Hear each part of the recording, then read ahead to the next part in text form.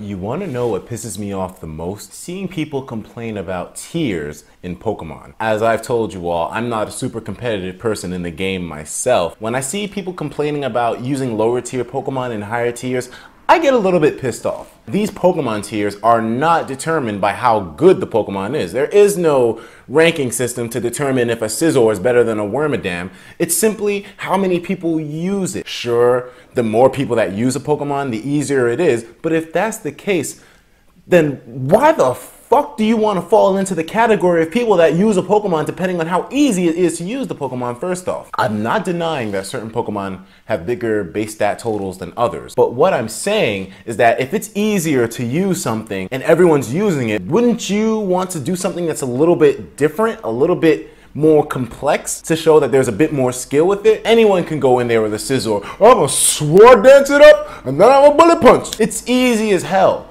It's a lot more difficult to win with the Wormadam. I use the Scizor-Wormadam relation because, in my honest opinion, there's no other example that can work out better than this.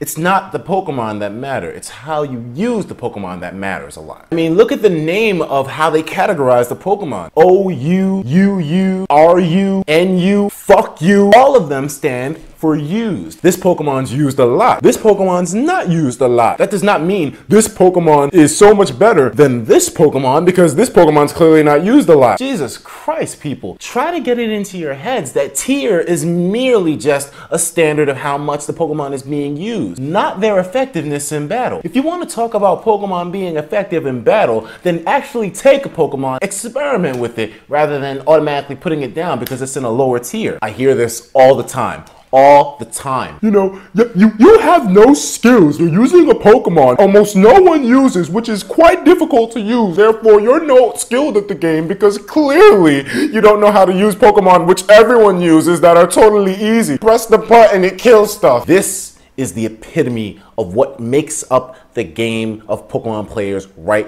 now, and it pisses me off. Why is it celebrated to use OU Pokemon anyways? If everyone starts using a Wormadam in OU, then it's going to become OU because people like using it. It's effective in the way that people use it. Therefore, that's how it switches tiers. Now, clearly there are some Pokemon that just are not meant to be used in the competitive metagame. Like, you know, if I come up with a Farfetch'd in Ubers, clearly I'm gonna get fucked up unless there's some kind of way that I can implement the teamwork around Farfetch'd to make it usable within that tier. That's where the general basis of this is. This is a game that's based on teamwork and multiple Pokemon. How the fuck are you going to rate a Pokemon's usage and power based on only the Pokemon itself when there's 5 other Pokemon that can make up that strategy behind it and make it useful? I think a lot of you dudes have the wrong mentality when it comes to judging Pokemon. You should definitely think about it more. Which brings me to something else. Whenever you post a battle where you win, oh, the opponent sucks. Post a battle that you lose, you suck. I can't win here. If you post a battle that you win, so many people are so quick to say that the opponent sucked, he made a wrong move, when it's a game that's based on luck. It has almost nothing to do with skill when you know everything about the Pokemon. Like, if I learn everything about a Slowking, I know everything from its moves to its base stat total,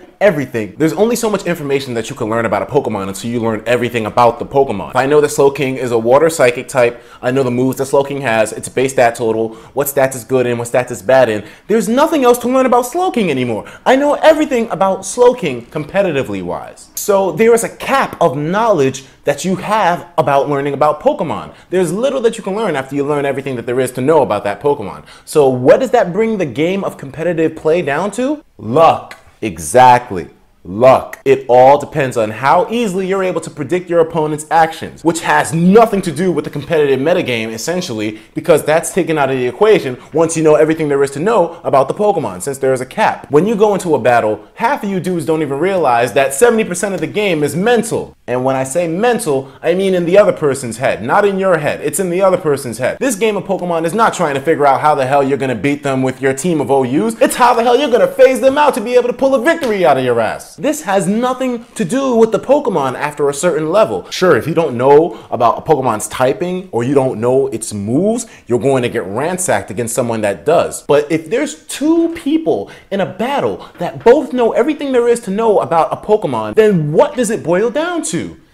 Predicting the person, seeing the way they play, seeing their style of play, knowing what they're going to do, anticipating what they're going to do. In a game like that, There was only a right answer and a wrong answer, not a more skillful answer. There was a right and a wrong. Either I predict him to predict what I'm predicting, so predicting over it, or I'm totally wrong and he doesn't predict what I'm predicting to predict over it, and he's predicting what he's seeing that I'm going to predict to do. You see what I mean? This is a clusterfuck of mindless predictions upon mindless predictions. Sure, there is some level of skill involved in it. I'm not trying to say that there isn't, but it's mostly luck. If you predict right, yay for me. If you predict wrong, you suck? What?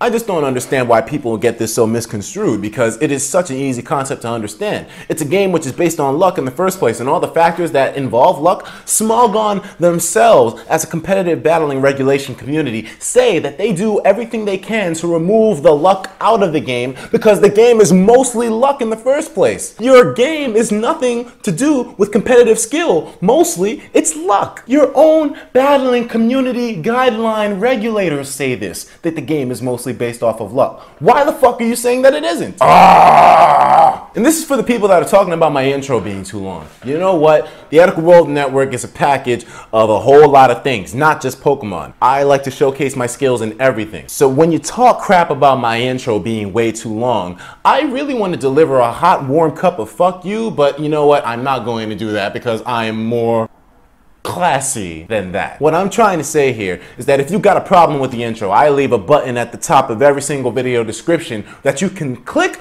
to fast forward from the intro into the battle. And if you don't like it, then please unsubscribe, because then this channel is not for you if you can't scroll the mouse wheel button down just a little bit to click a goddamn link at the top of the description to save you 50 seconds of your time. That intro was meant to showcase my skills not only as a Pokemon battler, but as a video director, a videographer, graphic designer, a lot of things. This is a packaging of me as Desmond Amofa, not just the Pokemon battler you know as Etika. I know the intro is long. I'm making a shorter one as we speak. Please do not...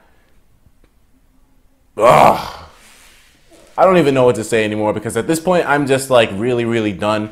This is a really big rant video. I made it clear from day one, you're not going to get that OU competitive Smogon bullcrap from this channel. And if you don't know, now you know. You will know what to expect. I'm using what I want to use because these Pokemon are not horrible Pokemon. The Pokemon that I use are not bad Pokemon at all. They all have totally viable stats, totally viable sets, and are easily manageable if you have the brain capacity to use it. And if your brain is way too simple to be able to understand the mechanics of my team, and you're totally used to your bullet punching Scizors and your scouting Landorises and your one-click taking special hits Blissey, which you don't have to have any mental capacity to use. What mental capacity is there for using Blissey? Oh, give it special defense, give it HP, send it in the battle. You don't have to play complex with the Blissey to get the edge in a battle.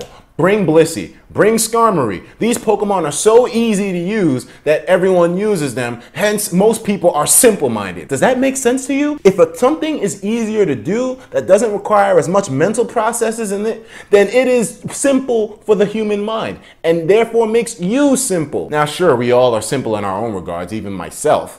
But god damn it, when you fall to the level of simplicity of having a team which is mostly composed of legendary Pokemon, I still can't believe that's somewhat accepted. You can bring a team with Celebi, Jirachi, Landorus, Latias, and that's okay. That's totally okay. What the hell? These Pokemon are considered legendary. I'm not trying to say that they're not, you know, usable. I'm not trying to say that they're overpowered, but legendary Pokemon have something that they're special in. The fact that you can just stack a team up full of legendaries and that's a-okay shows how simple you are, because you can't somehow find it viable to use other Pokemon. Sure, there's tiers, I understand that, but the tiers are based on usage, not their competitive skill. In fact, it's kind of the opposite effect. The amount that the Pokemon is used determines how people perceive the Pokemon's competitive skill, not the Pokemon's actual viability, since actual viability is a factor which is determined upon the person using them, not the Pokemon. Therefore, any Pokemon is usable as long as the mind behind the Pokemon is viable. So when you want to tell me that there's separate tiers to use separate Pokemon in, and that you shouldn't be using certain Pokemon in certain tiers, I say the only reason you're saying that is because you don't have the mental capacity to actually use Pokemon which are really good, but they're not as easy to use as Skarmory, Blissey. I'm sorry for complaining. I'm sorry for sounding like I'm bitching. I just wanted to put that out there and let you guys know what the hell is good. This is a rant that I've needed to come off for a while now, so I am glad I'm able to do it. If you have anything that you want to leave about this rant, please leave it in the comments below and I will make sure to get at it, read it, and hey, who knows, maybe something good will come of that. Most likely not. Anyways, this is the Etika World Network signing off. I'm done with this, man. Get the fuck off of me. Get the fuck out of me.